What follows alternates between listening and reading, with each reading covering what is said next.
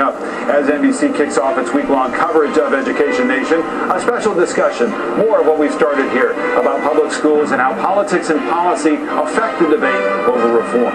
Also, how to keep America competitive in an increasingly global economy. Plus, we will have the latest on the race for the White House in 2012. Joining us, University of Miami President Donna Shalala, former Education Secretary Bill Bennett, President and CEO of the Special Olympics, Tim Shriver, as well as PBS's Tavis Smiley.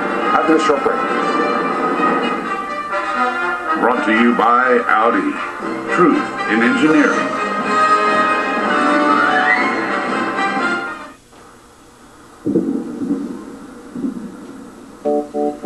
The road is not exactly a place of intelligence. Across the nation, over 100,000 miles of highways and bridges are in disrepair. Add to that, countless distractions every mile. Millions of ill-equipped vehicles.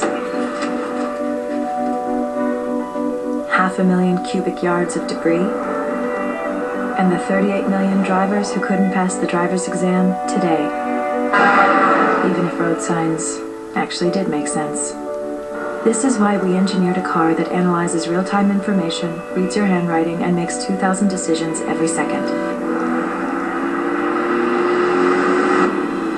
The new Audi A6 is here.